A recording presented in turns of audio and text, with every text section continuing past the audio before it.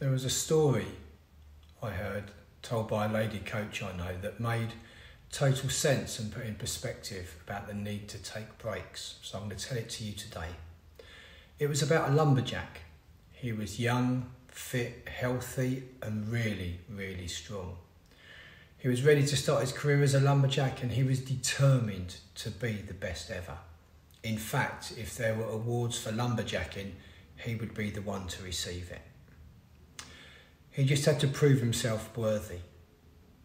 So, he arrived for his first day, bang on time, and set himself a target to chop down 15 trees. Working hard all morning, he paused for lunch before working hard through the afternoon until it was time to clock off. He had chopped down 13 trees. Not bad, he thought. Tomorrow, I'll chop down 15. So the next day he arrived bright and early, worked hard through the morning, took half his lunch break, worked hard through the afternoon, finishing at clocking off time. He had chopped down 12 trees. Okay, he thought, tomorrow is a 15 tree day.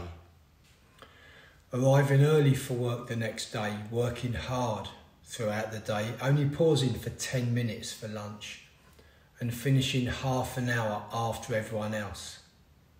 He had chopped down 10 trees. Feeling quite frustrated, he thought to himself, how's this getting worse? Tomorrow is definitely a 15 tree day. The next day he started an hour and a half earlier than everyone else. Worked hard all day, not pausing for any breaks.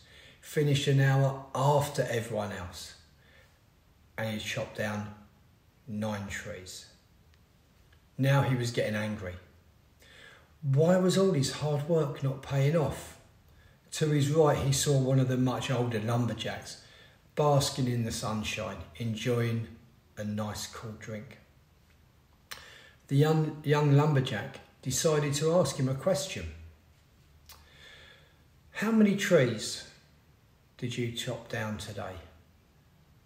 The old man replied, 15. I always chop down 15 trees. The young lumberjack was getting really upset and he exploded, 15!